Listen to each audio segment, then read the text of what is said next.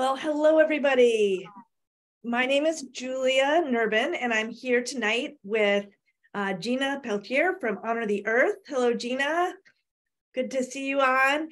And we are going to spend a little over an hour today talking with you about a very exciting event that's coming up on February 15th. And we're going to be talking about building movements and advocacy. How do we create the movements for change that we need in order for us to move forward in this world in a way that's powerful?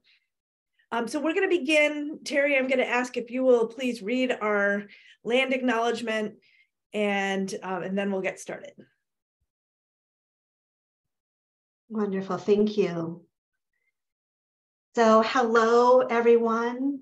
As we continue to gather, I invite you to either close your eyes or lower your gaze to settle into this acknowledgement.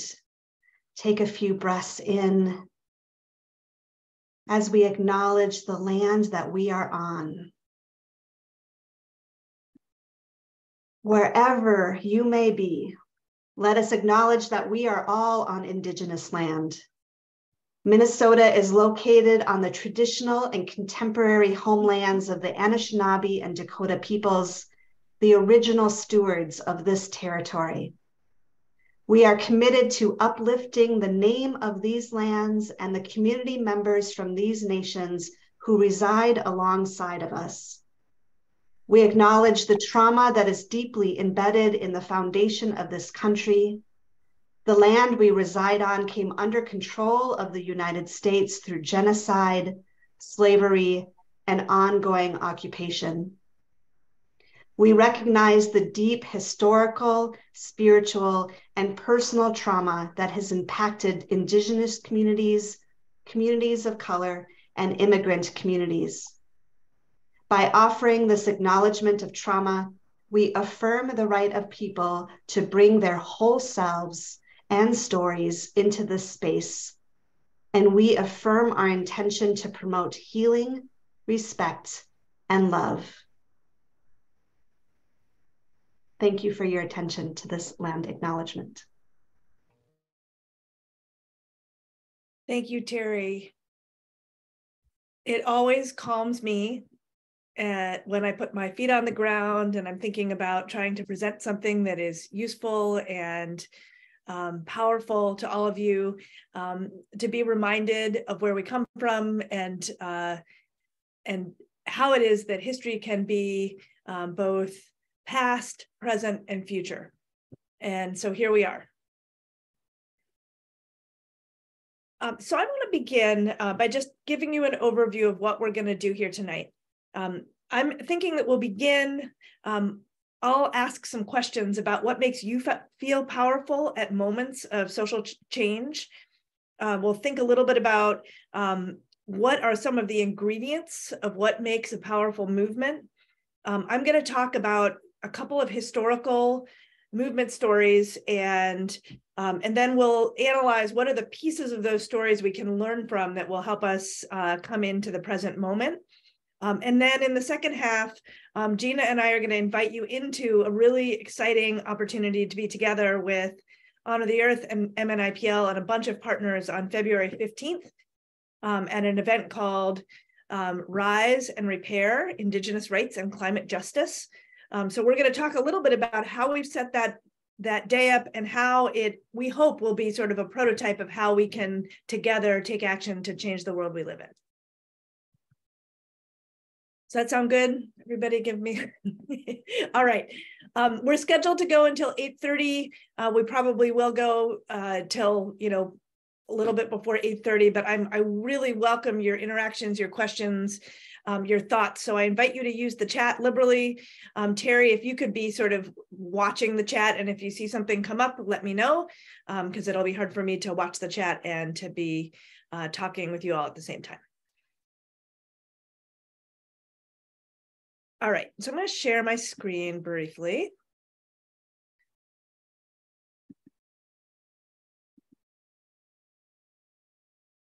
There we go. So I want to just begin with this question. What spurs social change? When you think about major movements for change in the history of the United States, or in Minneapolis, or across the world, what are the ingredients of that change? So just take a moment to write that in the chat, and I will actually look in the chat right now as you write. Just what are some of the ingredients of what makes a movement moment? What causes us to see large-scale social change? So take a moment, think about it, write it in the chat, and then I'm going to start to respond.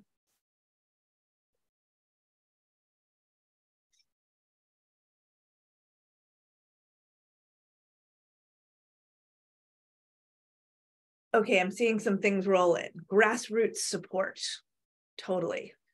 And I'd love for us to think about what that word grassroots means. First of all, I love just the thought of grass growing, right? It's got some roots. You know, why is it the roots that we need? Empathy. In order to create movements, we need to understand each other. Mass social unrest, that's a huge part of so many social movements. Justice. A vision of a better life, not just a vision of the horrible thing that's going to unfold if we don't take action, but a vision of what will happen if we do take action. Mutual support, a spiritual core. A few strong-minded people being discontent with the status quo. Awesome, Sienna. We will come back to that for sure. Something happens to one person that breaks the tipping point. So tipping point is such a wonderful image, right? At some point, massive things have been building up, and there's a moment in which it can no longer continue the way it is. Certainly, if we think about the uprising in 2020, that was a tipping point for us in Minnesota and across the world. It was a racial reckoning. It was a time of great movement. Carol says groups, teams, totally part of that. And a lot of people agreeing and wanting the same change, right? You can't make large scale social change for, 4.5 million people in Minnesota or 8 billion people in the world without having some agreements that needs to happen, unless of course you have total dictatorship. Persuasion, leadership, people realizing that it affects all of us, right? If I can't see that my future is tied up in the future of the woman who's sitting next to me with her child on the bus, then we are maybe not going to be ready for that change. And then Maxine says, above all of the above things, but also culminating in some sort of policy change, something that makes that change the law of the land. Vision, passion, etc. Thank you all so much for that. That is like basically my whole talk right there in those words. Maybe what I'll try to do now is to put order to those words so that we can see how it works. And thank you, Shoto. I really pride myself on having an organization with a strategy. Okay, so the next question I wanted you to think about is, think of a time when you were part of a social movement in the making. What did it feel like? What were some of the emotions that came out when maybe you felt like we were winning, like the change was upon us, like the change was happening? And I'm thinking about, I have this great photograph, which I won't share with you right now, but the moment in time where the marriage amendment was defeated in the House, and then gay marriage became law of the land, in just this incredible celebration. And what a euphoria it was to see that the world, in fact, doesn't stay stuck forever. What are some other things that you felt when that kind of change was in our midst? So thanks. Molly says connected, right? And it's like, you're not just an individual person. It wasn't that I was going to be able to get married when that happened. It was like I felt a connection to this huge human family. Relief, totally. Sometimes just waking up after election day and feeling this great sense of, oh my God, I'm not going to have a rock on my chest for the next 4 years. Hopeful that things will actually change. And right, so there's sometimes some skepticism, especially when it's some large scale policy change. And I definitely think Gina and I are going to talk about that tonight. And I think that feeling of pride and joy is not to be underrated.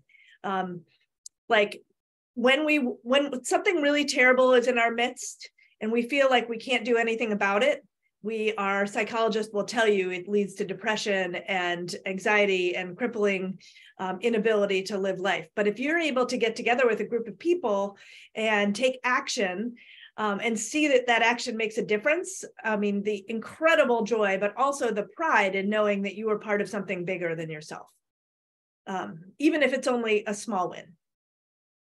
Okay, a couple of things about these pictures. First of all, I just want to say when I grew up, I feel very lucky to have grown up in a household in which I didn't feel like because of my gender that I was, not going to have the kind of powerful future that my parents envisioned for me. But when I learned that my grandmother had grown up in a time where women couldn't vote, I was just incredulous.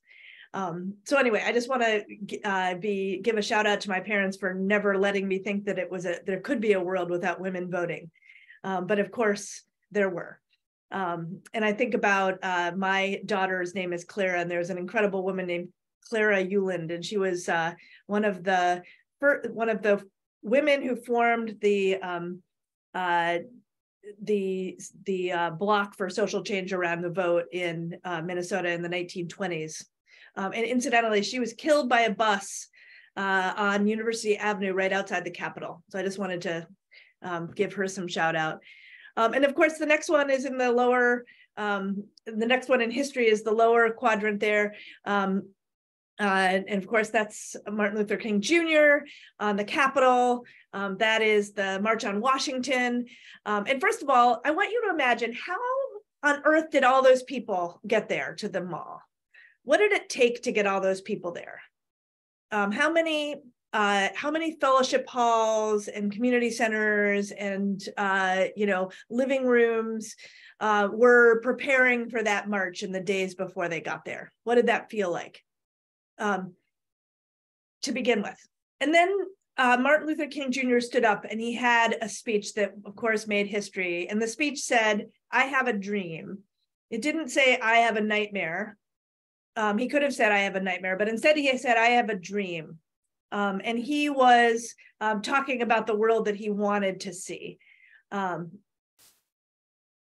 Incidentally, I want to say by the time Martin Luther King got to Washington for the March on Washington, there was a huge focus at the beginning of the civil rights movement on removing segregation and all the sort of legal barriers to equality. By the time he was assassinated in the late 1960s, he was advocating for something very different. He was advocating for fair wages for everybody and economic equality. And I want to say that while we hear a lot about the anti-segregation campaigns, we don't always hear about the Poor People's Campaign that he was part of starting, which was really about making sure that everybody had the right to a home and electricity and a family wage that would make it possible for them to have the same opportunities. And I think we're in a little bit of that moment right now. Part of the promise was delivered, but this huge other part of the promise was not. And so if you go up to the other picture, maybe some of you know who that is with the bullhorn. That's Nakima Levy Armstrong. And this was actually not in the uprising after George Floyd. This was earlier at in North Minneapolis at the 3rd precinct. And I like to show this picture because I think that, police abolition in the city of Minneapolis, we think that it sort of emerged immediately because George Floyd was murdered, and then all of a sudden everybody woke up. But it's not true, because people were organizing for decades to get people to start paying attention to police violence in Minneapolis. Okay. So I'm just going to talk a little bit about social movement theory. There's sort of 3 phases of academics who talk about social movements. The first was a group of people, I don't have a picture for this, but it was a group of people who were responding to horrible working conditions, for example, in the meatpacking plants in Chicago. It was the early 20th century labor movements. Their philosophy was that until things got bad enough, people would just accept what they got. But when you reach a tipping point, people are going to flow into the streets. They have no choice, and then the change will happen. And there's a lot of truth in that. But as time progressed, and as we came into the 60s and 70s, people started being more analytical, more scientific about social movements. And they said, we can put some sociological theories on top of this. And they had a theory called resource mobilization theory. And this was an approach to social movements that tried to explain their emergence in terms of access to money, or access to volunteers, or organizational skills, or leadership, all the sorts of things that you all mentioned up there in the chat at the beginning. What do we need in order for a social movement to succeed? These folks went and tried to sort of quantify it. So their basic philosophy was that basically you can have individual grievances all day long. I can be really upset about line 3. I can be depressed, I can lose sleep, I can be angry, but it doesn't help me very much if I don't have a social movement organization. So this theory was looking at how it was that these social movement organizations were created. And again, I know I'm being totally academic, but that's what you signed up for tonight. Social movement organizations formed. People started meeting around kitchen tables during the civil rights movement. You can imagine Rosa Parks wouldn't give up her seat on the bus. And she sparked a movement that shook the nation. But actually, it wasn't just her individual grievance. It was the fact that all across Montgomery, Alabama, people were willing to come together in order to organize the bus boycott. They were able to, this group was going to put taxis together in this 5-block radius, and somebody else was in charge of the refreshments at the fellowship hall, and somebody else was leading songs. And so because they had social movement organizations, and they were able to attract leadership like Martin Luther King, they were able to create a strategy that helped them win real change, not only desegregation of the buses, but also, obviously spurring the civil rights movement. So the third part of their theory is that it's actually not, it's not enough to have a really good organization. You also have to have an opportunity that comes through society. So many of us have been organizing in Minnesota over the last 5 years, going to the legislature, and it's been kind of a rough patch, right? Lots of good ideas, don't even get a hearing. There's no opportunity to actually move legislation because we had a majority of climate deniers in the legislature. Now, 2023, we have a DFL trifecta. I would not say it's necessarily an environmental justice trifecta, but we have a real opportunity to move people and make change. So if you think about individual grievances, how it feels to be alone in your house, angry and, just bitching about things, how it feels to get together in a group that really is moving things. And then what are the opportunities that need to exist in order for the social movement organization or your group to make a difference? And I will say that social movement organizations can be as little as a team of neighborhood folks getting together in order to lobby for a new playground structure, or it can be huge coalitions of organizations like the 100% campaign in Minnesota lobbying to have state law or international law changed. And then I will write this at the end because I'm going to show you these slides. The success of these movements depend on, they describe human capital being like and by the way, I'm going to swipe that from the presentation. There's the whole body of literature that talks about social capital and natural capital and human capital. I try to not use those words because it's just, first of all, capital is part of the problems that we're trying to emerge out of. So why should I use those words? It's difficult for me as an academic to move out of them because it's what's in the literature.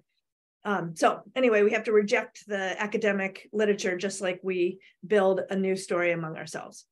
So in any case, we do need to think about the kinds of relationships we have, the skills we have, the social and financial and sort of infrastructure opportunities that are going to help us to move forward. Thinking a little bit about the pipeline resistance movement up north. There were multiple camps where people gathered. In order for that to work, there had to be land for people to gather on. So just an example. Okay, so Terry, would you do me a favor and queue up that video, and then I'm going to stop sharing my screen and you can start sharing it? I sure will. Awesome. So this is the Keystone Excel video. You should have that link.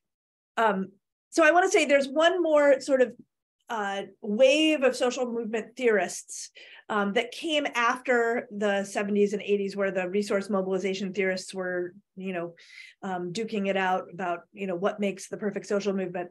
There was a group of people who were like, you know what?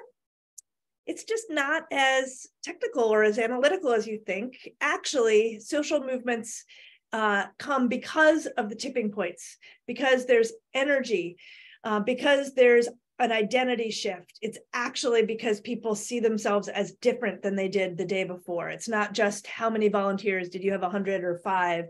It's more about, did those volunteers see themselves as embodying that new story? So I think it's really both of those. And I think especially as MNIPL thinks about our relationship with Honor the Earth and the types of movements we're trying to form, it's about being in a new story that has really created the opportunity. So I have queued up this video for you that is, it's a very old story, but it's a lovely video. And I'd like you to watch it. And as you watch it, think, and you could write in the chat as you're watching, what are some of the elements of the social movement that Bill McKibben is trying to describe that emerged as part of the Keystone story? So Terry, I'll stop sharing and let you share.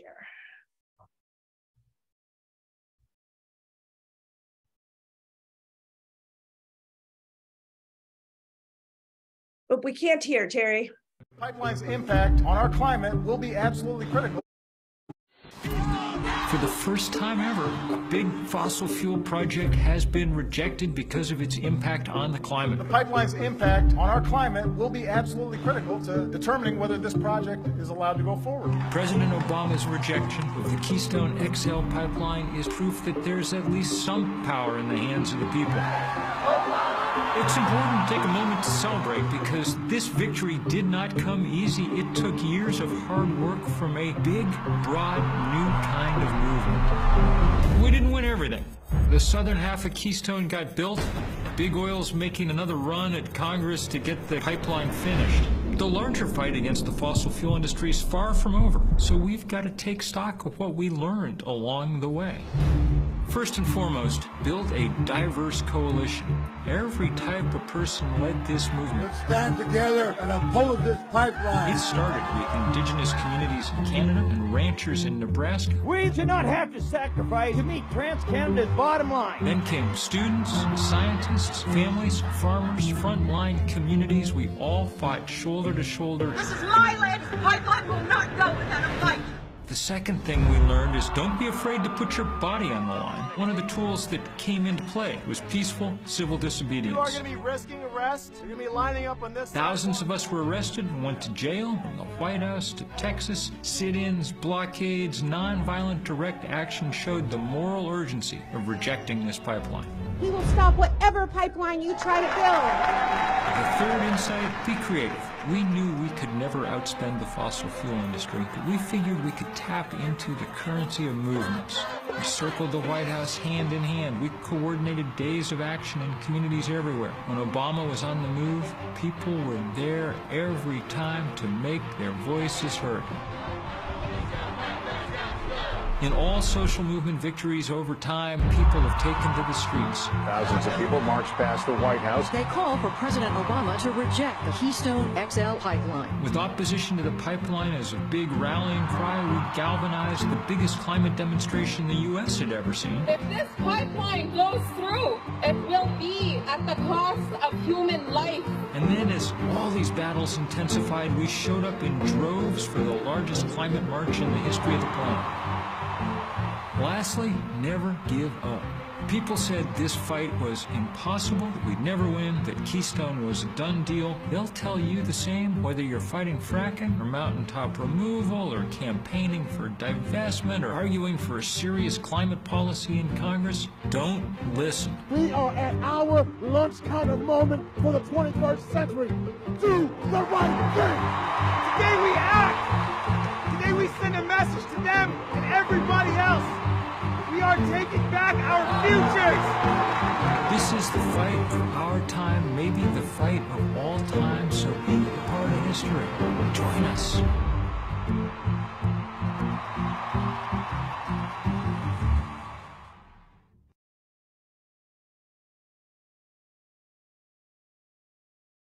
All right. What did you notice in that video? You can go off of mute. You can put it in the chat. What was the recipe that Bill McKibben was advocating for, and what were the if you were to come at that from a resource mobilization theory perspective, what resources was he bringing to was he shining a spotlight on? Okay, so I want to start in record. So please keep them coming if you have thoughts. I see you with your hand up from Mount Zion. It's Janet. And I just wanted to add that he had a diverse group, both in age and diversity and race, and he had a lot of people. So it's size and quality. Awesome. So it's size. So there's people, and again, of course, this isn't Bill McKibben's movement, right? It's our movement. It's everybody's movement. But because the movement was across the country, was responding to communities from all over, and because the climate movement was able to bring, the People's Climate March was able to bring, almost 500,000 people into the streets of New York, the world could not look away. It had to be for everybody. So everybody could see themselves in that movement. Thank you so much.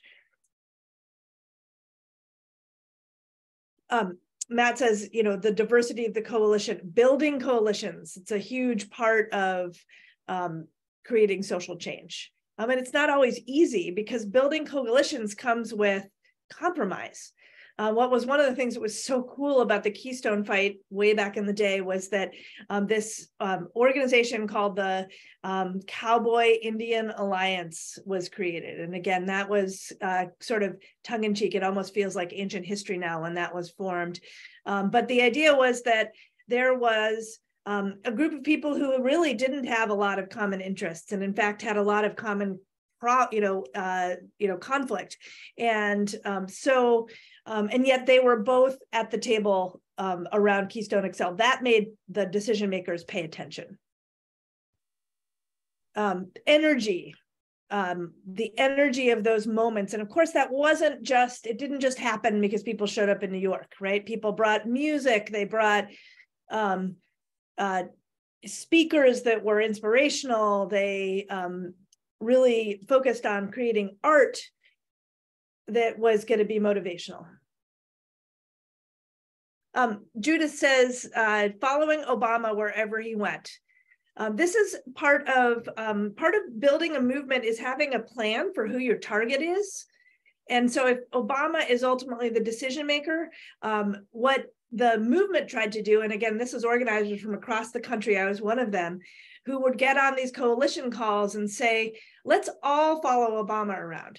Instead of one person following Obama and somebody else saying, well, I'm going to lobby the court in my state, I mean, some of that did happen, but really having some coordination so that everybody was doing the same types of actions is what made it possible to get the press that was needed, and just to build that story in Obama's mind. Okay, so I am going to go back to the slides for a second.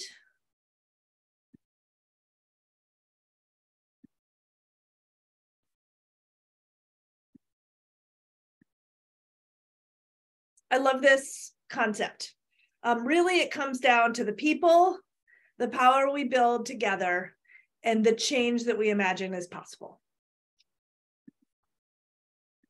And so this is a powerful, this is a powerful diagram that comes out of a gentleman, a social movement organizer named Marshall Gans, who wrote a book, a little booklet, and I will attach it in the chat, a copy of the PDF. It's open for public consumption. But he talks about how the recipe for making a change is going up this stair step. And first we have to have our own story, right? I feel upset about something. I need to be able to share that story with others. I need to create the story, share the story. And I need to create shared relationships so we have the possibility of building coalitions. We have to make sure that we have a structure with which to come together. All of those people back in the day who were organizing against the Keystone XL pipeline, it wasn't until they started having phone calls that were multi-state phone calls that people were able to coordinate some of their activities. So creating a shared structure means you have to have a time for the coalition call. Somebody has to have the Zoom link and tell people that this is going to be 1 hour, et cetera. And you can see that, MNIPL, for example, we try to do this. We try to have a time every month that we have a community connector webinar. That's part of our shared structure. It's not enough just to bring people together. You've got to have a shared strategy. So, the Keystone fight, they decided that Obama's the decision maker. Our strategy is to convince Obama that he's not going to get elected reelected unless he listens to the people. And this is overwhelmingly popular to stop this pipeline. And so we're going to convince Obama to stop it at the federal level. It could have been a totally different strategy. But once we had a strategy, we all had to get behind the same strategy and share the action that made it possible to reach the goal. I'm going to send these slides out so you can take a look at this in more depth later, but here's some good questions to ask when you're thinking about the strategy. So who are my people? And are they the diverse coalition that Bill McKibben described in that video, or is it just one group? If you're trying to change the structure of the playground equipment in your neighborhood, maybe your people are the people in your neighborhood. If we're trying to change the state of Minnesota so it creates regulation that will stop future pipelines, we need the people of Minnesota to show up and say that they are unhappy with what happens and need to see change. What is the change? What is the goal that they have? Is it specific or is it too general? It's really good to have specific goals because it makes it easier to come up with a shared strategy. Where can they get the power to do what they need to? Enbridge was able to get the power to through money to be able to pay to send lots of buses from all over the state down to the PUC and put people up in hotels and stuff like that. The pipeline resistance movement didn't have that money, but we did have people. Which tactics can they use? And what's their timeline? So these are just some questions to consider. I'm going to go past these 3. And I am going to talk for a minute about today in Minnesota. And Gina, you're going to be up in just a moment to tell your story.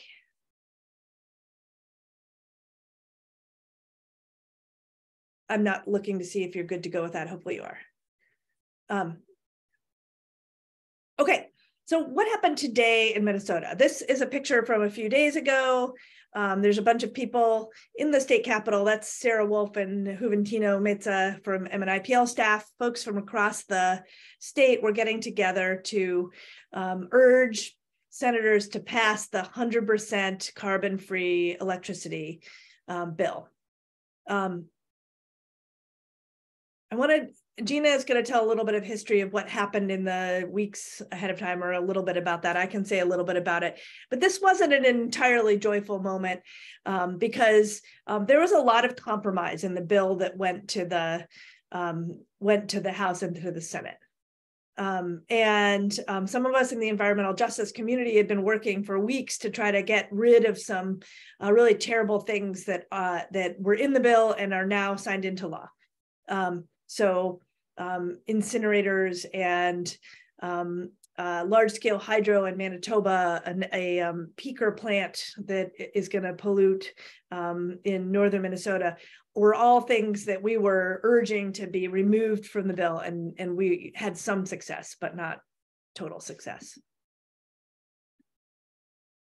And there's Tim Walz today. He signed it into law. You can see a lot of happy people.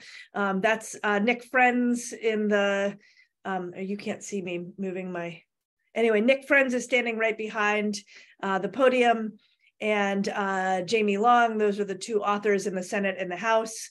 You know, some folks who have been working for years to try to push this renewable or carbon-free electricity mandate. I'm going to say a couple words about what went in and what didn't. You'll hear that it's 100% carbon-free by 2040. And, okay, hold on one second. Thanks, Terry. You'll hear that it's 100% by 2040, but the question is the 100% of what? Like, what is the 100%? It's actually 100% carbon-free electricity, and that includes nuclear, existing large-scale hydro, and incineration.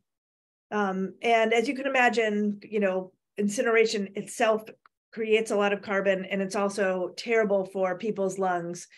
We were really excited because we worked really hard to have the Hennepin County HERC be excluded from being able to be counted as this carbon-free energy, and we won. So we got the worst of the plants to be taken off of the list, but there's other incinerators that are still counted. Manitoba Hydro is a large-scale dam that is up in Canada that has devastated Cree communities. And while we were able to get them to say that future dams could not be counted as this carbon or this renewable energy, the best kind of energy, it's not, the current ones can be counted in that way, which was a huge, huge compromise. The last thing is that there's this natural gas plant called the Nemadji Trail Energy Trail Center, Nemadji Trails Energy Center, the NTEC plant, and that was excluded from the bill. So I want to hand it over to Gina. And I'd love you to tell your story of, you know, how you got involved in this movement, and you know, how you sort of find yourself in this moment that we're in today. Yeah, thank you so much, Julia, and thank you everyone for being here. Ani na jayan makadem mako andudum Anishinaabe and Dunjaba Mikanakuji and Niniwag Gina Peltier Indigenous. I'm Black Bear Clan Anishinaabe from Turtle Mountain Band, and my name is Gina Peltier. I'm also with I'm a project developer and organizer with Honor the Earth. I've been with Honor the Earth for a few years now. And then I guess having the last name of Peltier, I've been kind of in the movement since I was born, unfortunately, but I guess that just gives me a little more experience and all that good stuff. So You know, I want to start off by saying, you know, I don't really like speaking in front of people, but, you know, I hear a lot of people say speak even if your voice trembles. And I've seen with my experience and time again that, you know, it's a good thing that I open my big mouth and talk and share all the knowledge and information that I do have. So, you know, like Julia said, there is the 100% bill that went through, and I'll go into that a little bit more here in a little bit. But you know, I just want to share that I was Frontlines line 3 on the resistance of line 3. So I just want to share with you what I did last year regarding this whole rise and resist and rise and repair, this whole gathering that we got going on, going to talk to the legislators. So after the construction of line 3 was completed in October, you know, everyone was just exhausted, defeated, and I knew that, you know, we couldn't stop. We had to keep going. I myself had to keep going. And so last year, I spent a lot of my time battling, I would say, the Manchin deal. So Senator Manchin wanted to essentially make it to where they could fast track oil permitting. And we all know that's not a good idea. So last year, there was quite a few times he wanted to introduce this legislation and get it passed through. And so we kept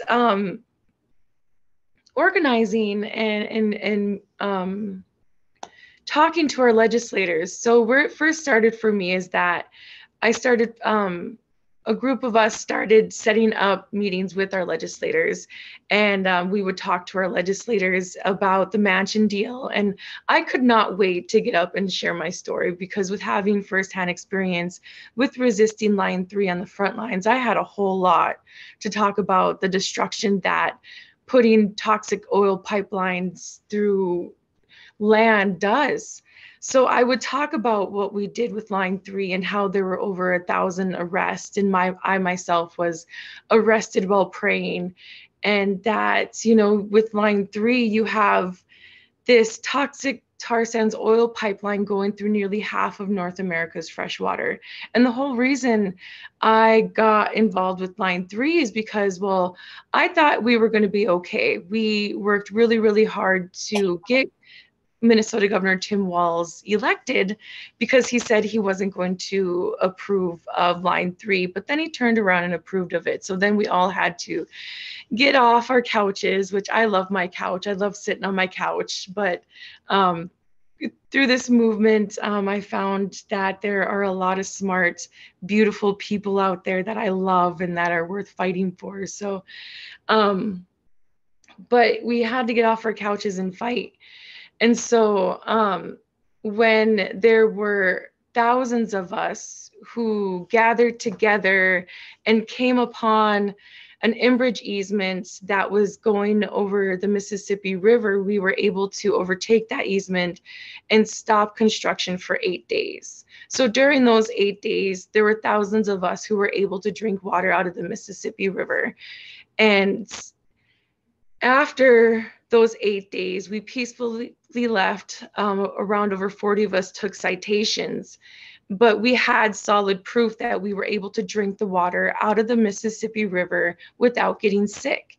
Shortly after that, Enbridge fracked out their toxic chemicals into the Mississippi River. Our fish developed blisters, and you're no longer able to even swim in the Mississippi any longer. And so as I'm sharing this with these legislators, I really feel that I'm getting my point across with letting them know that, hey, we were able to drink the water before Enbridge put this toxic tar sands oil pipeline through nearly half of North America's freshwater, and now you can't drink out of it. So Enbridge successfully poisoned our water, and it's quite scary because, you know, water became a commodity on Wall Street of December of 2020, when Governor Walz approved the permits for Line 3. And on top of that, I also shared with the legislators that it is completely mind-blowing that we never needed fossil fuels to begin with. We all know Henry Ford's first automobiles ran off of hemp fuel, and the whole body is made of hemp steel. So we never needed to rely off of fossil fuels. We always had a perfectly good resource to rely off of. On top of that, nowadays, with all the industrial farming, we're getting less nutrients in our soil. It's causing us to lose all these nutrients. So I can always go on and talk about hemp, because when you present all these problems to the legislators and to all these other people, they like to hear the solutions and the other possibilities and the good things that we could and should be doing. So I always do like to bring up hemp, because I do believe it could save us with this whole climate catastrophe. Hemp not only puts nutrients back in the soil, it cleans the air, it takes the carbon monoxide out of the air. You can make your houses out of hemp, you can make clothes out of hemp, you can heat your houses out of hemp. So I go and I share all this good information with these legislators. We have the capabilities and the technology to use better sources of fuel. We never needed fossil fuels. We never need to be mining for resources that, you know, hemp could just do a greater job and better job at it. So, you guys, I can go on and on and on. But when talking to these legislators, I do feel like with sharing my story and then sharing bits and pieces of information like this, I really feel like we're getting through to them. And, you know, and another thing I do like to share is that most of the time we know more than these legislators. So it's really, really good that we get in and we visit with them and they hear our voice. So even though we are mighty with just beings and individuals, when we come together, like the thousands of us who took that Enbridge easement, we can really do greatness. So we do have this event coming up, because a lot of people don't know that you can go talk to the legislators. And I myself was very naive to the whole process until I started getting involved.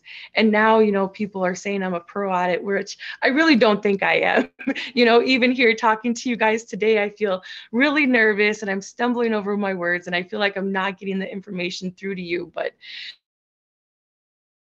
through all my experiences, people come back to me and they're like, thank you so much for sharing. I didn't know this or I didn't know that, and all that good stuff. So you never know, even just talking to your neighbor about what's going on could start unfolding all this goodness that people want to start getting involved. I even talked to the people who changed my oil about what's going on. And now, you know, we have a really good relationship, you know, and I always share that with them too. You know, last year you had fossil fuel companies who made trillions of dollars, not millions, not billions, trillions of dollars in 1 year, while you have over half of full-time working Americans not even being able to afford a 1-bedroom apartment. So it's quite crazy that is even being allowed to go on. But moving forward, we want to make sure that the legislation that is starting to be passed focuses more on everyone, so everyone has a fair share of what's going around, instead of having it just go to the 1% so they can store it in offshore bank accounts where, you know, people are suffering. They can't even go to the dentist or get their health care, when in all actuality, Mother Nature, Mama Aki, Mother Earth, she provides everything we need to survive and thrive. We shouldn't have to be working so hard just to barely be getting by, let alone making compromises that don't need to be there. There's no reason we should be making these compromises that do so much harm just to get one good thing across, when we don't need the stuff that causes all the harm. So, Gina, can you just say one word about, and in a second I'll share our joint platform, which is really exciting. But just tell me, in 30 years from now, you're going to be an elder in your community, and you're going to be telling maybe your, you know, little, you know, neebies what's going on. Can you what is the world going to look like? What is your dream? Well, and not to be a downer, but recently it just came out that ExxonMobil knew the damage they were going to cause, and that the scientists are right on cue of what's going to happen. So if everything they predicted is happening, they predicted we have less than 10 years to make a drastic change, which I know we can make that drastic change. We saw with the pandemic that we are capable of making great change. But I'm really hopeful. And in the future, I see that, that I'm able to tell these youngins that we were able to come together and actually do what was needed to be done to make a better future. So a drastic change, not this slow stuff and making these compromises where it's going to take us 20, 30, 40 years. We don't have that much time. So really, I am full of hope that we are able to come together in the masses to make the great change that we're capable of making, so yeah. My gosh, I using Exxon's own story to get us motivated to take action. That's just beautiful. Thanks. And see, things like that keep me going and opening my big mouth, and that should encourage everyone else. Like, share your story. People need to hear it. They need to hear how concerned you are. I could just go back to being a housewife and just sitting in my house and doing my crafts, but in all actuality, I love everyone. Like, everyone is so beautiful. I didn't know that before getting into this space and the movement, and so now I can't sit back and have you guys do the fight. It takes all of us. I remember the first time you and I really had a good conversation was a few years ago, Gina, and we were on the steps of the Minnesota Supreme Court, except for we went there to protest and they were closed because of COVID. We had so much fun getting to know each other. And so anyway, that was beautiful. All right, you guys, I'm going to move us to the sort of the final part of this evening, which is to talk a little bit about what's happening in our movement on February 15th and beyond, in the work that we are trying to do to create this Indigenous rights and climate justice platform. And this is the work that Gina and I are doing together every day, and little meetings, big meetings. And so here we are. I'm going to share again. That's the screen I want to share. Great. So this is a new year. It's a new political landscape. As I said, we have the opportunity structure, as they say in the social movement theorists land, for us to be able to make large-scale change. Super exciting. So we know that we only have 10 years, as Gina said. We also know we only have this legislative session for us to figure out how $17 billion of Minnesota surplus is going to be spent. We've got some incredible opportunities. We've got the federal government who has rolled out this Inflation Reduction Act. There are hundreds of millions of dollars that are set to come to Minnesota. And how those dollars come to Minnesota is going to be determined within the next few months. Like, things will be set in motion that will make it happen.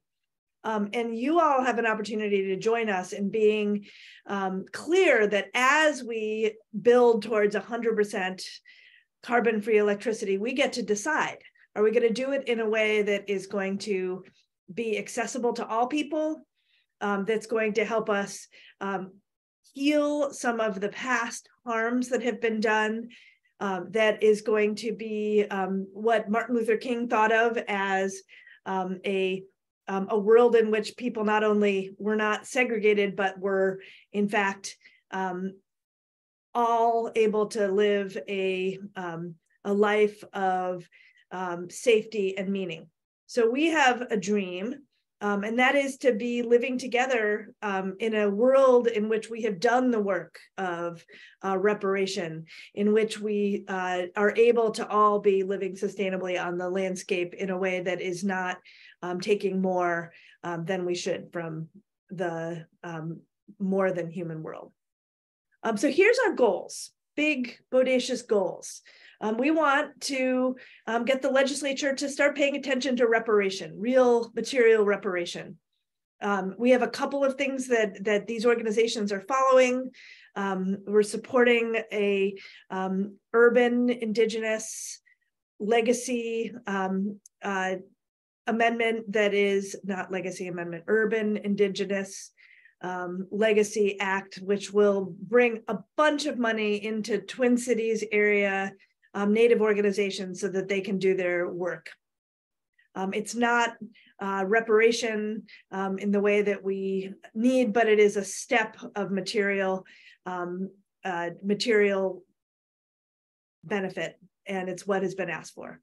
We're following a bill that is being introduced by Mary Kunish to have a deed tax. She hasn't introduced that yet, and she has asked us to stand by to be ready to support it, and we are. So we're waiting to hear about that. We are really passionate about telling the truth, like Gina was doing. We don't have 30 years to make this change in a slow way. We have to do it now. 2040 is not soon enough. We need to do not just electricity, but transportation and agriculture. We need to totally shift the way people think about their relationship to each other. That's called real truth telling. And that involves really being honest about climate change. There's some exciting bills in that bucket. One is called the Next Generation Climate Act that Ellen Anderson has put together. It's about modeling what it's going to take in every sector to get us there. And there's a lot of other things. The third thing is about economic development and just transition. Who's going to get the money from all of the electricity that is going to be deployed in Minnesota using non-carbon sources? Is it going to be the big banks? And is it going to be the utilities that are owned by monopoly shareholders who benefit from the energy transition? Or is it going to be our communities? Trust me, we're going to need our communities to be able to retain their resources. So let's make sure that we have funds available so that everybody can benefit from the energy transition, jobs, energy ownership, etc. So we would love to see what we're calling an innovation finance authority, or a green finance authority. It's a green bank. There's been some pushback about the word green bank because people think it's an actual bank, but it is a place within the state government that will administer loans to people who would fall through the cracks otherwise, making renewable energy accessible to everybody, and a lot of other things. We're interested in making sure that all the stuff that happened that made it possible for Line 3 to be permitted doesn't happen anymore. So we have a whole team of folks who are working on regulatory reform so that we can stop future pipelines like the Summit natural gas pipeline. And we also care deeply about environmental justice. There's an environmental justice table here in Minnesota, and a lot of groups that are working on things like making sure that if a community is already impacted by toxic pollution, that they shouldn't have other toxic projects located in the area. That's called cumulative impacts. We are working to make sure incineration is not counted as the good energy. Want to replace all the lead pipes. That'll create jobs and also be helping communities to be safe. There's a whole, if you go to the website riseandrepair.com, and it's AND written out, you will find an agenda, like a platform agenda you can read more about. And here's some of the partners that we have been working with. Super exciting. This has come together truly in the last 2 or 3 weeks. People have been stepping up to support this work that Honor the Earth and MNIPL started.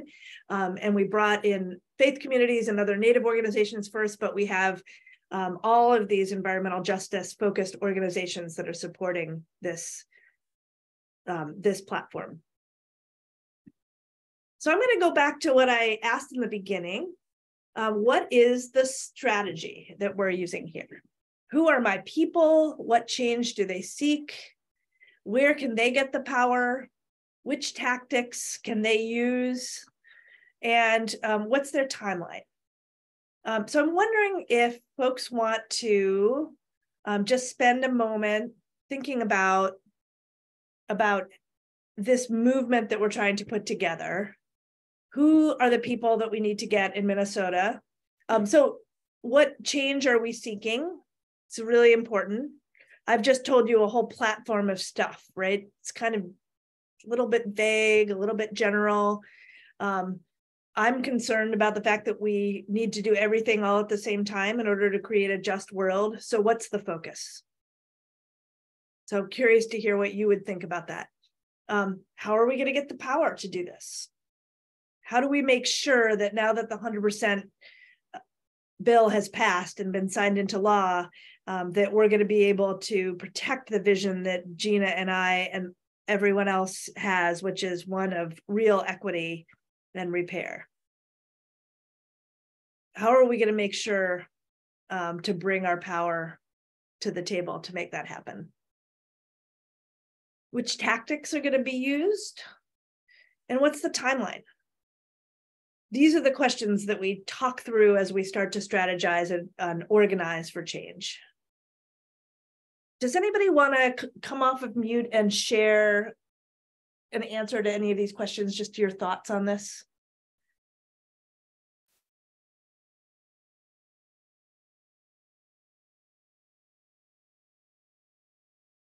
This is like the teacher asking the class something where they're not sure what the question is.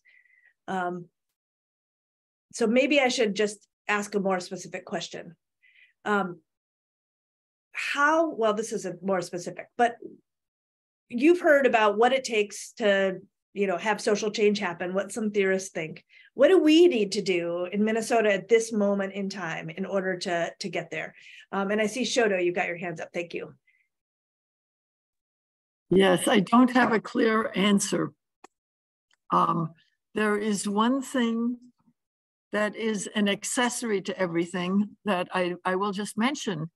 I think that we are not the only sentient beings on the planet, and that we should be asking the others for help.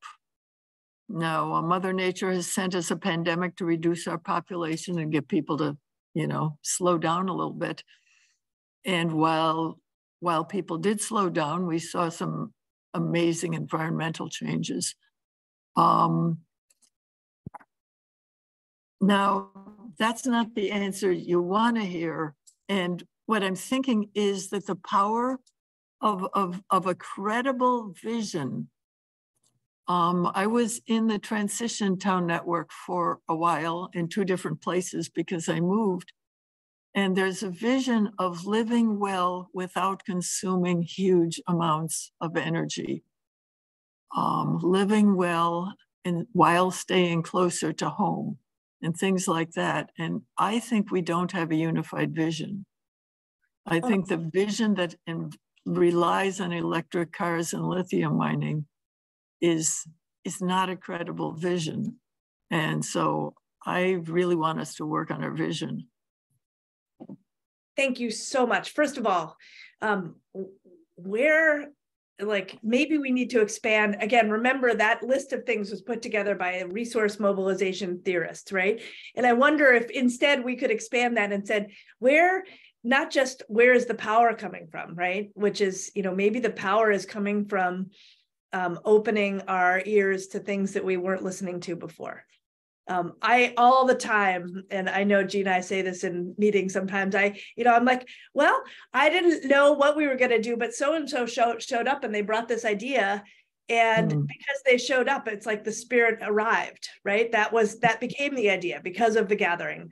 And Gina, I don't know how do you listen to the greater than human world as you start to think about pulling the team together? So I used to be so nervous about everything. Should I be doing this? Like, even going out to the camps, I was like, oh my gosh, and I'm one of those who I'm very law abiding, never wanted to get arrested for any, just always showing up on time, right? And so getting into this, and I am really spiritual. So, you know, I'd always be driving and I'd be questioning, and then I'd see, you know, a bald eagle flying overhead, and I'm like, oh, there's my ancestors. They're telling me it's all right. And so through this whole thing, I've been learning just to go with the flow, because if you have only good intentions and you only want to do good, things are going to fall in place. But you know, I really do like Shoto's message too, of getting everyone on the same grounds of like not having to live in excess, you know, like I really like that, getting everyone on the same level of, hey, we don't need all that. Life is just beautiful, just going in your backyard. And, you know, that's true for me. So it's just, but yeah, with knowing that I just want to do good, I've always seen those hints from my ancestors telling me, keep going, you're doing just great. And then things turn out fine. So it's just, okay, let's keep doing it.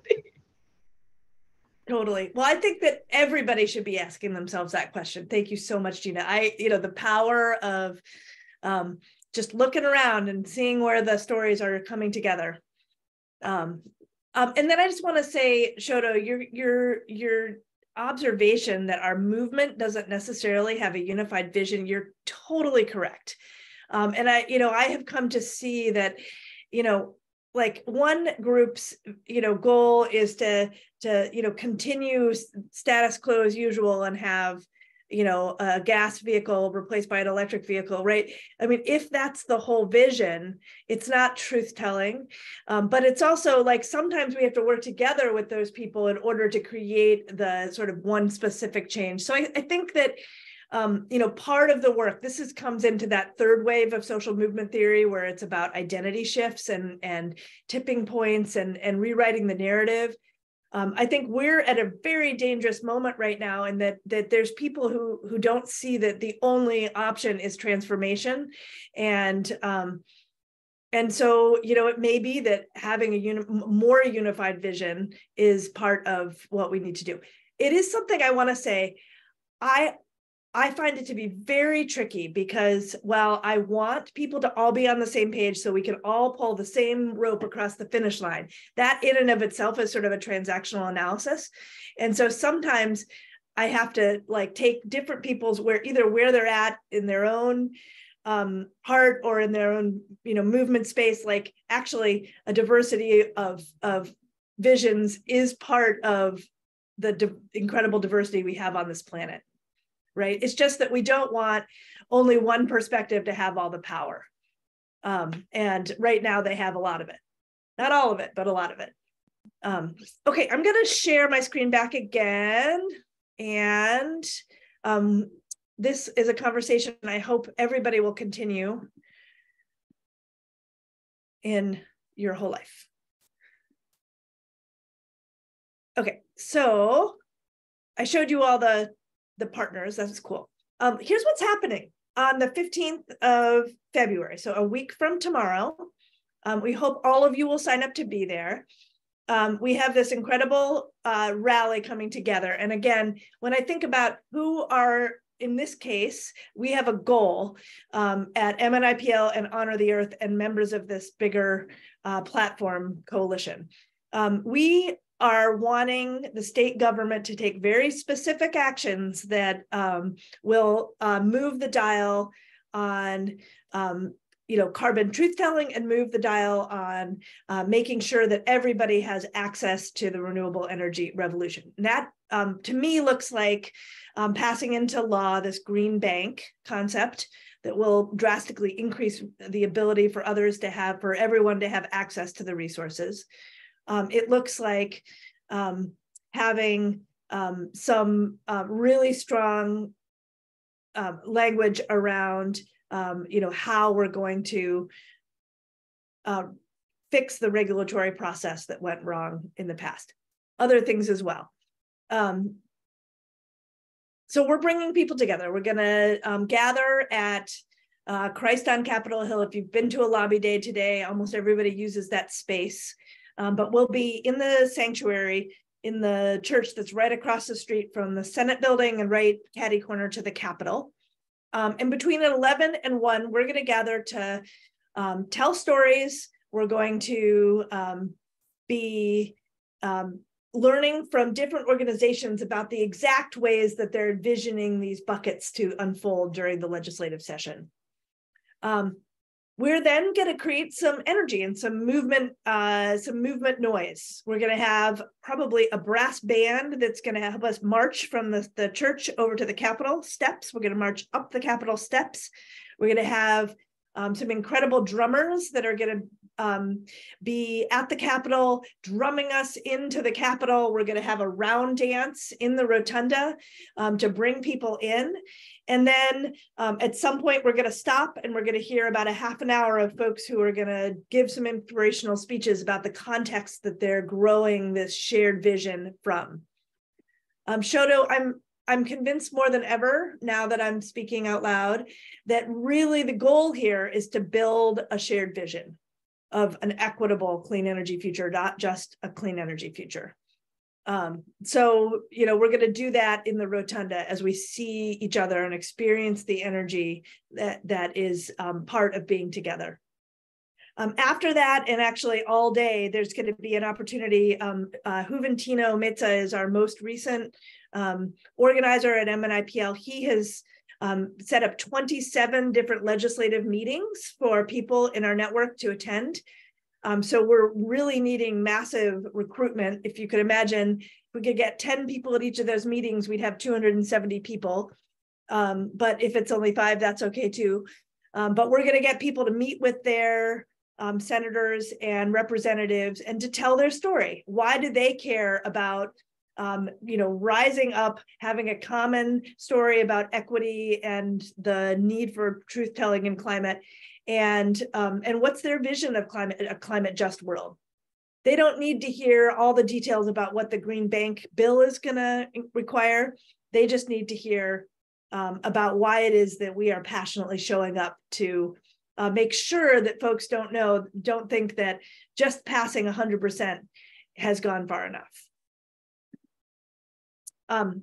Okay, so a couple of things. This is, I'm going to send these slides out so you see them again. As you start to think about what the day might look like, you're going to want to be thinking about not only what is our sort of, how are we going to get to this renewable, equitable world that we envision, but why?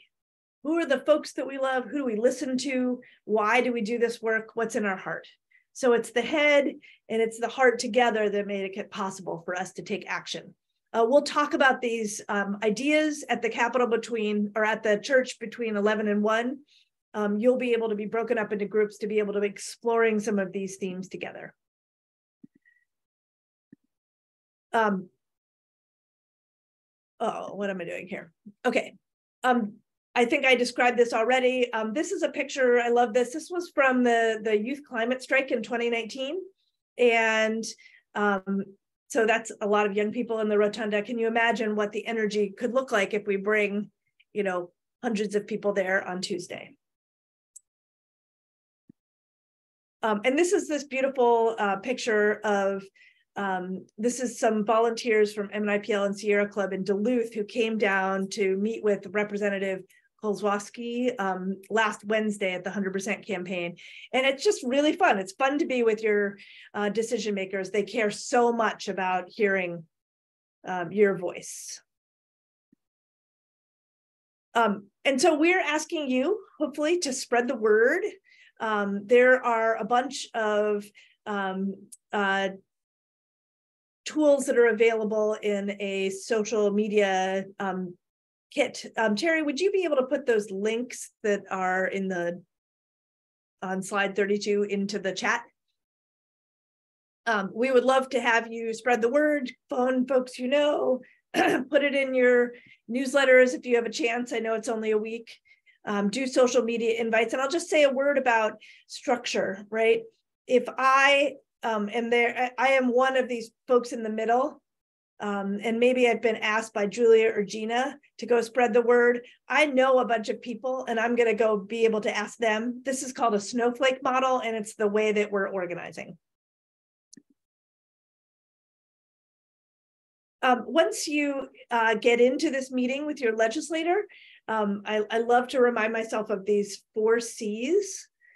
First, you're going to want to make a personal connection with that legislator. Maybe it's about the neighborhood that you live in, that they also live in. Maybe it's about kids. Maybe it's about the fact that you all love Lake Superior. Why is this? And then you're going to want to give them some context. Why are you here? Why is it urgent? Are you hopeful? How will their participation in decision making make a difference? So we'll do some training on this, but what's important for you to know is that they'll be able to click to the sort of the platform, the Indigenous Rights and Climate Justice platform, so they can read what the group has said. But you can let them know that what you really care about is the Green Bank, because you know that there's a business in your neighborhood that hasn't been able to get a loan to replace their insulation and refrigeration, and now they will be able to. So how is their action at the legislature going to make a difference? It's really important in that legislative meeting to ask for a commitment. Say, can I count on you voting for the Green Bank? Can I count on you voting to change the regulatory structures so that Enbridge can't happen again? It doesn't necessarily have to be a House file that you describe. It could be like, can I count on you always thinking about equity before you make a decision about how the state's resources are spent? You get to decide what that looks like.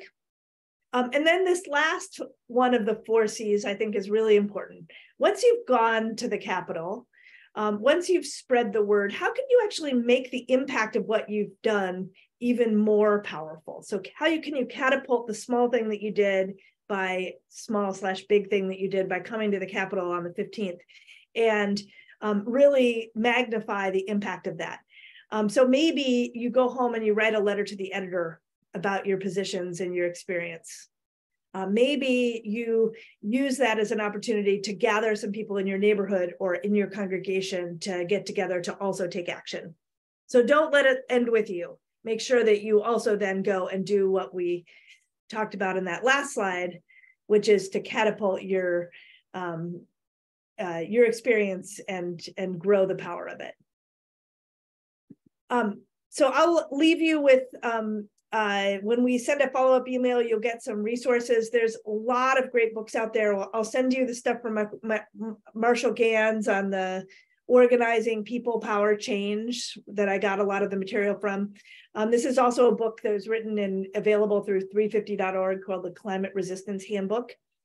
So if you, like me, feel like you want to learn more about the science of organizing, there's lots of places that you can go. So it's 8:20, and I would love if you have questions for Gina and I about the 15th. If you can, we'll open up the floor. Maybe first questions about the 15th, what we're going to do, how we're going to do it. And then if you have bigger, broader questions about organizing, I would love to also engage with those.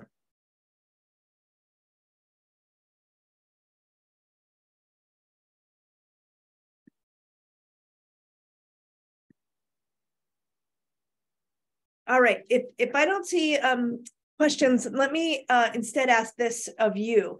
Can you use that little fun thing, the reaction button, and tell me, do you know, first of all, let's get some thumbs up if you are planning to be there on the 15th, or if you, are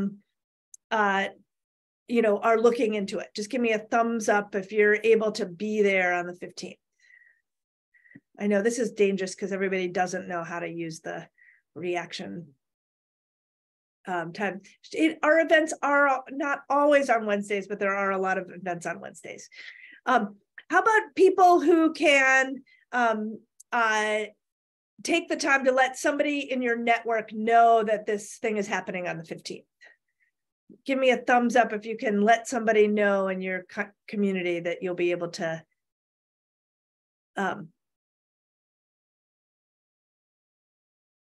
Okay, you can take your thumbs down. Let me just say that one of the things that you can do if you're in a circle, so say you're in your congregation, you know that there's going to be a big tabling fair in order to raise awareness about something in your congregation. Maybe you're trying to get people to gather and come to the Capitol or something like that. But you're wanting to get lots of folks to help you with recruitment.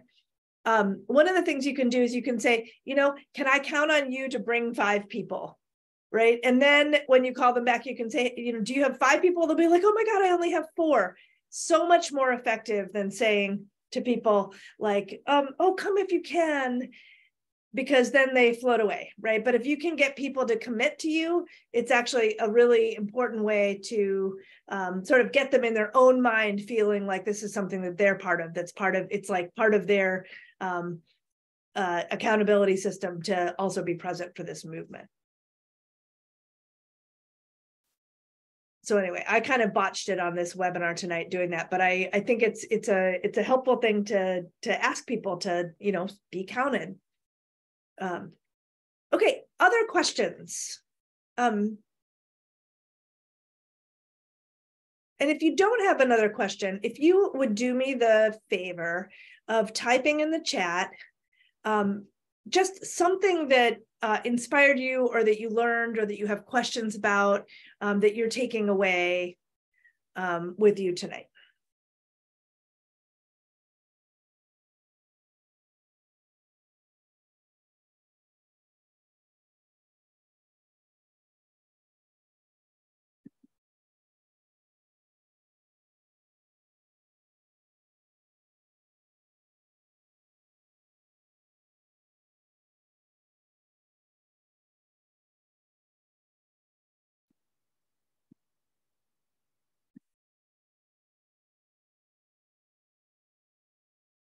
Thank you, Judith.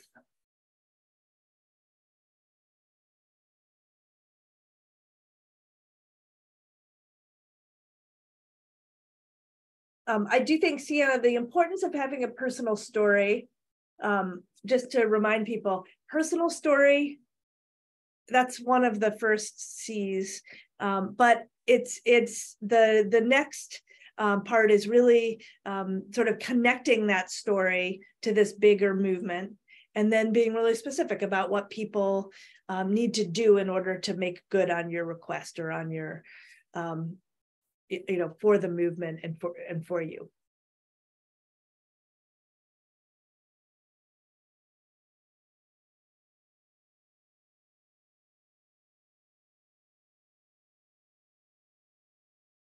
Thanks, Maxime. I know that you are somebody who knows a lot about this stuff. So hopefully those 4 C's can be useful to you in the future. It is sad but true that there had to be concessions. And it's funny because when I listened to that, again, the Keystone XL video is inspirational to me. I was listening to Bill McKibben say that same word, right? We didn't get everything that we wanted, and that's absolutely true.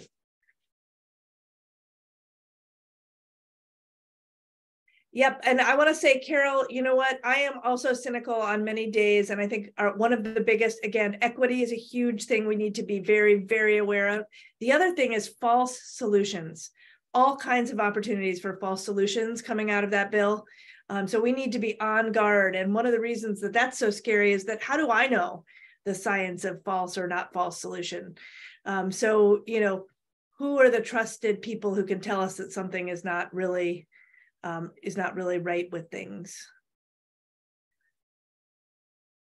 You all should pay particular attention to the Summit pipeline, which is a liquid natural gas pipeline. They're going to be hoping to build that thing and then be able to take natural gas from all these little ethanol plants across Minnesota, pipe it out to North Dakota, and there's something called enhanced oil recovery. So keep your eye on that. That means shooting what was given credit for being carbon sequestration. They're using it to pump it down under the ground to get other oil out of the ground, legacy oil fields that maybe weren't productive before. If they shoot this liquid natural gas down, they can bring the other oil out. So it's just like literally a false solution. But the way that the spreadsheets work, they can put it in one spreadsheet and then on another spreadsheet, so it looks like they're sequestering carbon.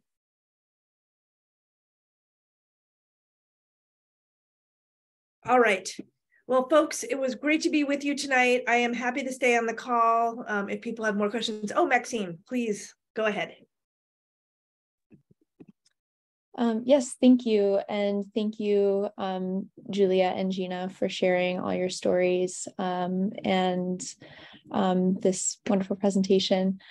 My question is just generally around advocacy and community building. And my question is, I'm thinking about just the limited amount of resources that community groups often have when advocating for themselves and against these larger systems of power. And while coalition building is necessary, I'm just wondering how, from your perspective, you find that community groups are able to share the resources that they have and uplifting their neighbors, while also finding themselves limited with their own resources to advocate for themselves. I know it's kind of more of a general question, but any thoughts you have, I'd be interested in hearing. It's a wonderful question. Gina, do you have anything that you would like to answer? I can also give an answer, but So was it just kind of like, how do communities that don't have that many resources still show up? I think that's just it answer itself. You still show up. I saw with the line 3 resistance that a lot of people didn't have anything and they still found ways to show up and support in any way they could. I showed up to do dishes and found out doing things that my talents were needed elsewhere than doing dishes. So you still just I mean, it's so perfect. Like the question answers itself. You show up, right? It's like there's such an incredible metaphorical and real truth in that. And so that's one thing. But the question is, what makes people want to show up, right? And that's about identity, right? It's about sharing space in a way that isn't about the transactional win, but about the deep caring for each other. And I think that there's a lot of organizations that don't do that all that well, quite honestly. I think that one of the toxic things that happens in our current movement is that organizations compete with each other for resources. And it's like madness, actually, because we're all in this world together.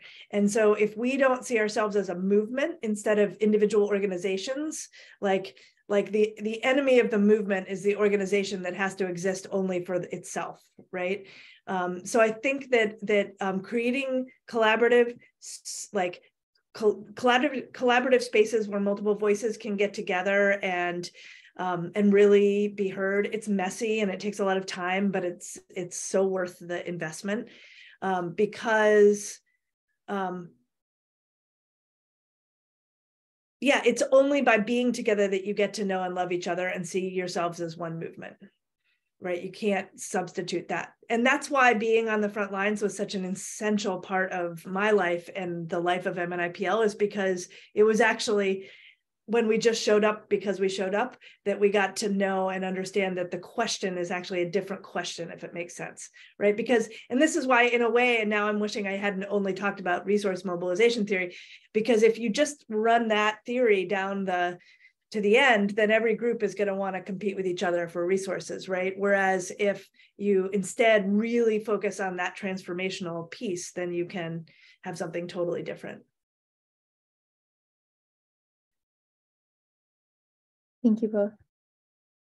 Yeah. All right, folks, I think we will turn off the recording, but I am here if people want to stick around for another couple minutes.